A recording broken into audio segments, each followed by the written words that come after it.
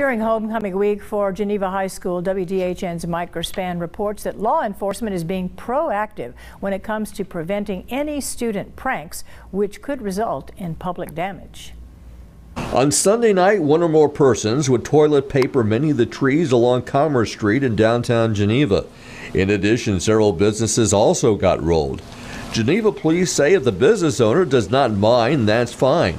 But it's a different story if the property owner doesn't want that activity at their house or business.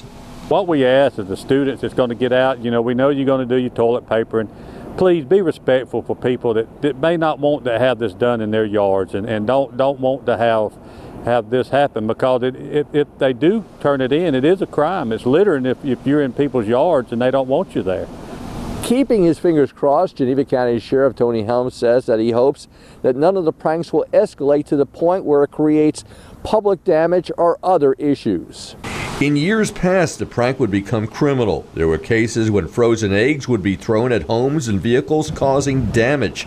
Several years ago, there was a case where students threw flour at moving vehicles, causing several near accidents. Fun is fun until you've hurt somebody or caused somebody financial pain. So we just want them to think about that. And it's a lot of people don't want their houses toilet paper. They don't want eggs thrown at them. They don't want eggs thrown at their cars either. That's criminal mischief. Geneva police held several school forums advising students to use a little common sense before rolling a tree on private property. Do it only if the homeowner doesn't mind.